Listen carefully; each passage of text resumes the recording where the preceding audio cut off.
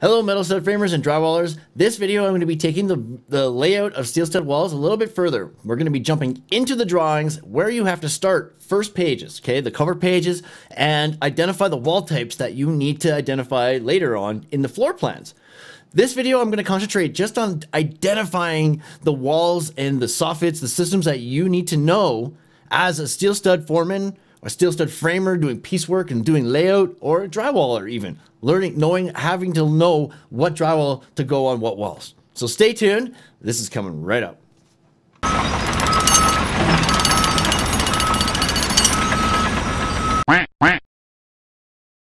The first thing you need to start learning when you're laying out steel stud walls is drywall. Okay, you need to understand how drywall works. Okay, know your way around the drawings. Starting right now with the cover page. Okay, every set of drawings has a cover page. You basically want to go into the cover page and like highlight the pages that are relevant to you as a steel stud framer. Okay, so as a steel stud framer, you don't need all of these pages, right? You need floor plans, you need reflected ceiling plans, you need door and window schedule, right? You need and then of course like the wall types. This is a list of the drawings. Okay, we have architectural, structural, mechanical, electrical, civil, landscape, survey, aquatics, whatever, right? They're all gonna be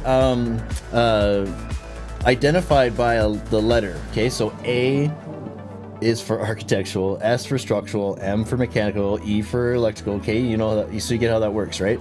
So A 0.0 cover page. Okay, that's the one we're on.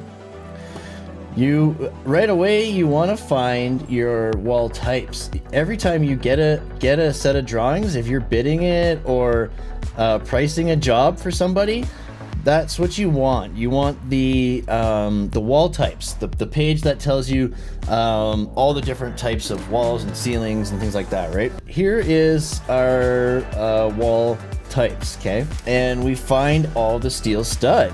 If we're doing steel and drywall on this job, okay, we're gonna find all of the steel and drywall on this list, because sometimes there is no substrate, right? Like it's literally drywall to concrete or something stupid like that, right? So just look, find the drywall, find the steel stud, highlight those wall types, okay?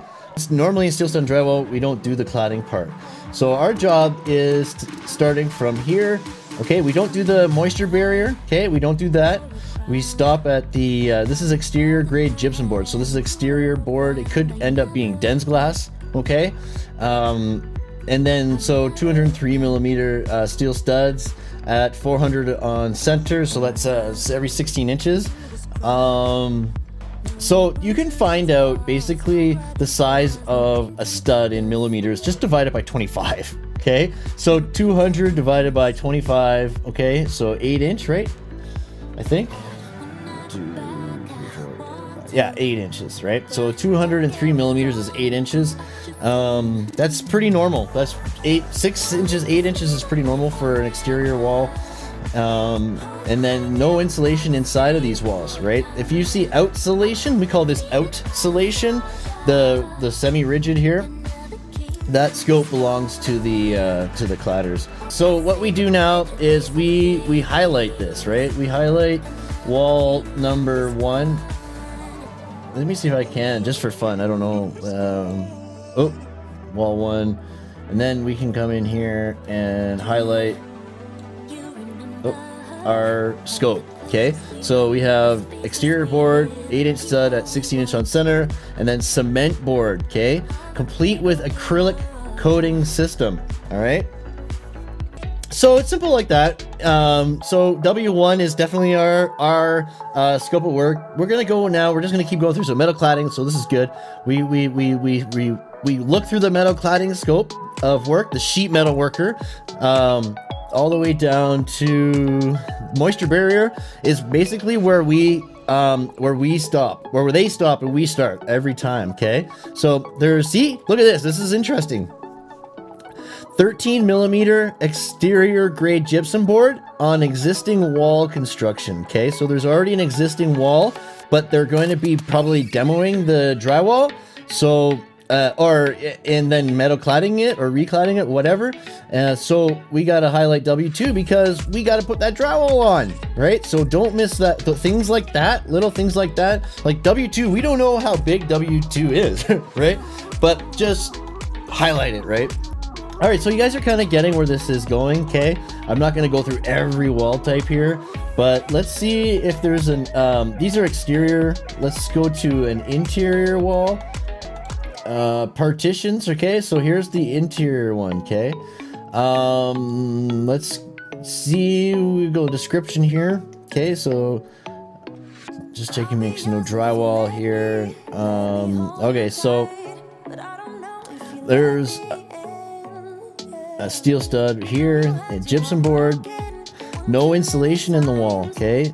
16 mil, so 5/8, okay? 5/8 drywall on 3 5/8 steel stud at 16 inch on center. Yeah, so that the 92 millimeters, 3 5/8, 152 millimeters, 6 inch, 16 millimeters, 5/8. So yeah, we got a 5/8 wall. What the heck? Come on, man. 5/8 wall here, another 3 5/8 wall, right? All right, so we got P 2.1, 2.2, 2.3. Excellent, actually. This is very neatly organized. So our partitions, our interior partitions are only P2s. No insulation. So I was hoping to find something with insulation. It'll tell you what kind of insulation in here, right? It'll be like bad or semi-rigid or whatever, right? Bad insulation is just like the pink stuff or the white stuff, you know. And the R value for 3 5/8 is R12. The R value for 6 inch steel stud is R20. Under these furring walls, okay, you have steel and wood. All drywall is going to be yours though, okay? All drywall. So cement board, gypsum, cement board, plywood, okay? So this will be the general contractor who puts this sheathing on, okay? So you don't price that and you don't count that in your price. And same with the wood studs. You don't price that. You only price steel stud and drywall. Okay, you don't price any of the wood, right? And then ceiling, okay? T-bar, right? So T-bar is your deal. There's a drywall ceiling here, so right away that you want to find if you're doing T-bar, but the gypsum ones, right? If you're framing, okay, you want to find the gypsum, the steel and gypsum finished ceiling, okay? Cement boards. What? Wow. Oh, this is a universal changer, but this is a crazy ceiling here. So plaster skim coat on cement board with 3 5/8 metal framing at 16 inch on center and cement board again. This is the ceiling, guys. Okay, don't forget that. Everything that I've learned is in the field and by practice, right? I've never had a book, but there is an apprenticeship program for it, right? The Lather Interior Systems Mechanic Apprenticeship. There's also a Lather Interior Systems Mechanic division of most unions, right? Most carpenters unions now have LSM divisions, okay? And then soffits too. Soffits are another thing. They're the exterior ceilings, right? Basically is what I just call them, the outside ceilings, okay? Make sure there's nothing here for you, right? Metal cladding on steel stud framing. Okay, so this steel stud framing, they're gonna make you do that. So as soffit, SF03, okay, at the front entrance. Okay, you have some steel stud framing there, all right? You don't have a specification on what size it is. So what you have to do is now look in the specifications and find what they need for support here, you know? Usually it's like furring bar, hat track type thing, right? Okay guys, so I hope this video really helped you understand that there's other trades that are involved in building the walls and ceilings. Generally, yeah, we, the ISM guys, are the wall and ceiling builders. But there's the roofers and the cladders who we work with very closely. They'll pick up where we leave off.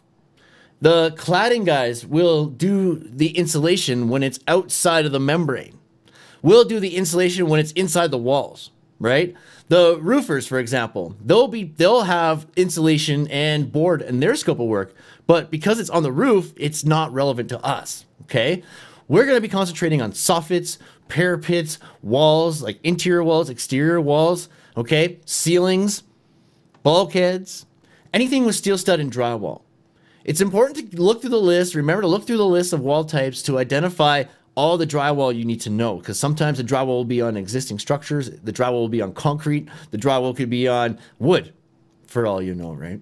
And then there's other systems that will be on steel stud, right? So go through the wall types like I just showed you here in this video, and in next video, I'm going to be teaching you guys how to then identify the walls on the drawings, on the floor plans, all right? And then we'll be moving into details, and I'm going to show you exactly how to know everything.